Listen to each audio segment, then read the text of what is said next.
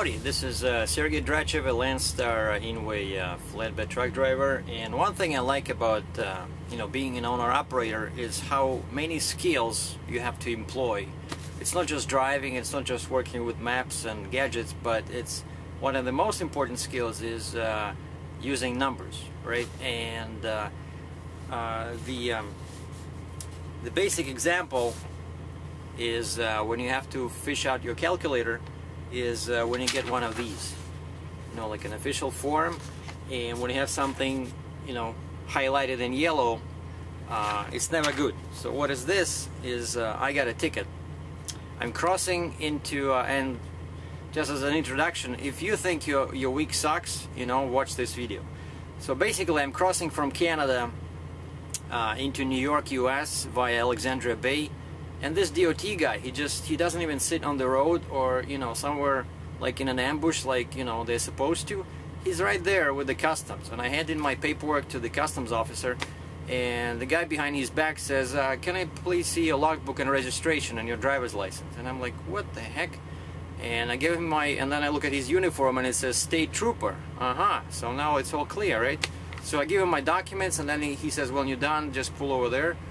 Behind the building. So he does a full level 2 inspection on me, cannot find anything. Then he jumps on on the step of the truck and he says, turn the key on, and he looks at my dashboard, and I turn the key on and he says, do not start the engine, and he says, oh, ABS light not working.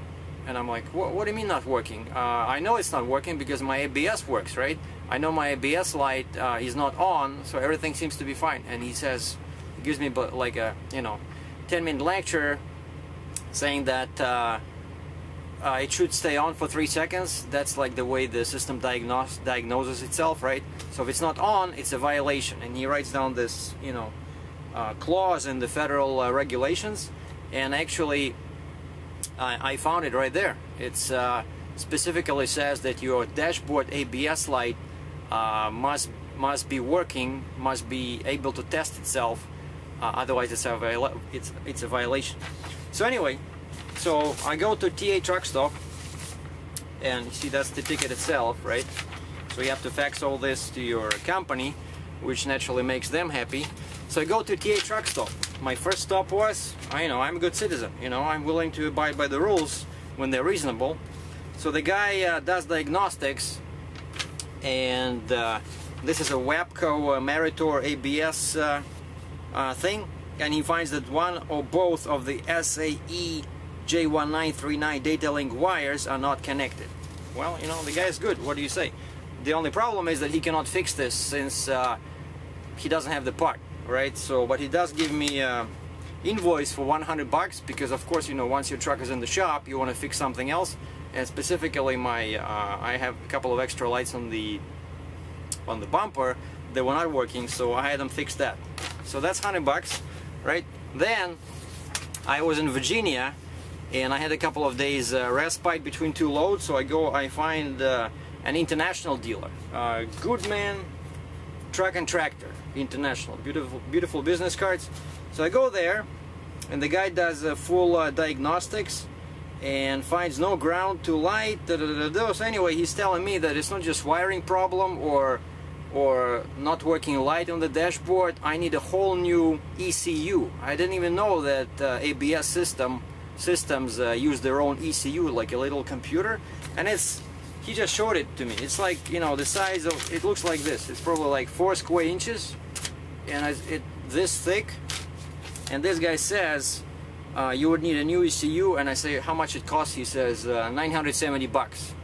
And then I asked him to replace my cable on the door, and we walk around the truck, and 3 of my shocks are rusted out. So naturally we had to replace them.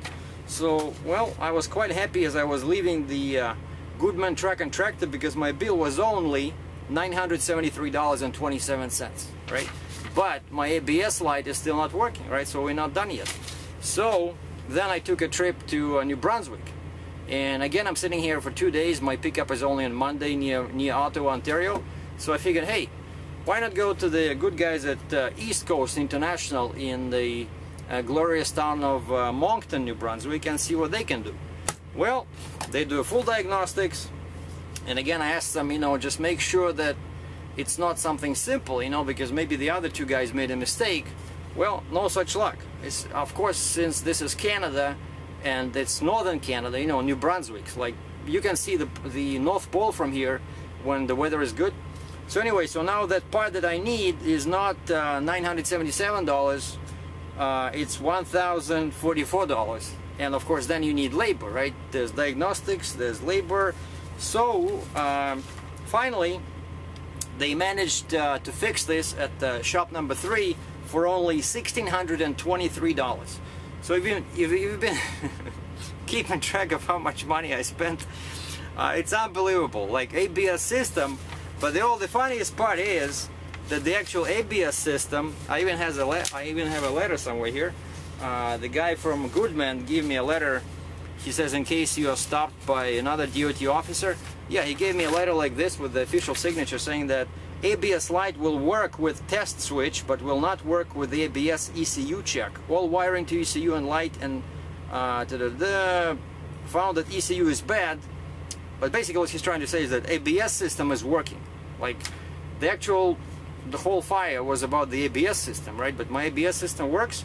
The only stupid thing that didn't work was the light, and that cost me over $2,000. So I'm really I was really happy to use my skills as a bookkeeper to sum up all these receipts, and that's why I like being an owner-operator so much. And I'm really happy that our New York DOT keeps such a careful and close eye at the safety of our equipment, because we really don't want to, you know, hurt anyone on the road when we're driving, right? And especially with something serious as an ABS light on your dashboard. So keep up the good work and keep watching. I'm going to continue these video rants about trucking issues in the future. Take care. This was Sergey Drachev from Moncton, New Brunswick, Northern Polar, Canada.